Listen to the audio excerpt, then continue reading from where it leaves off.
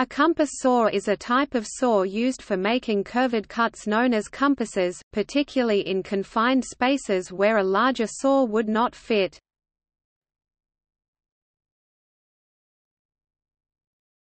Topic: Characteristics. Compass saws have a narrow, tapered blade usually ending in a sharp point, typically with 8 to 10 teeth per inch, but up to 20 teeth per inch for harder materials and as few as 5 teeth per inch for softer materials.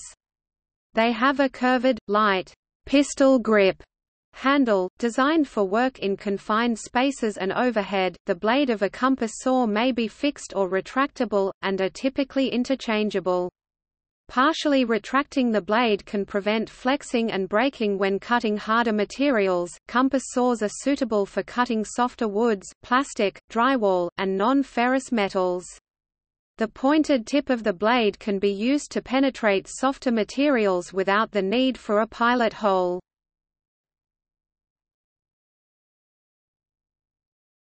Topic: Comparison with other types of saws. Compared with other saws designed for cutting curves, such as coping or fret saws, compass saws have a larger blade and fewer teeth per inch.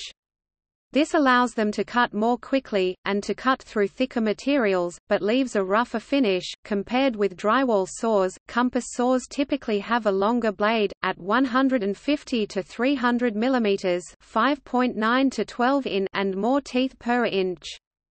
Keyhole saws, also called pad saws or jab saws, feature shorter, finer blades and often straight handles, and are suitable for cutting extremely tight curves.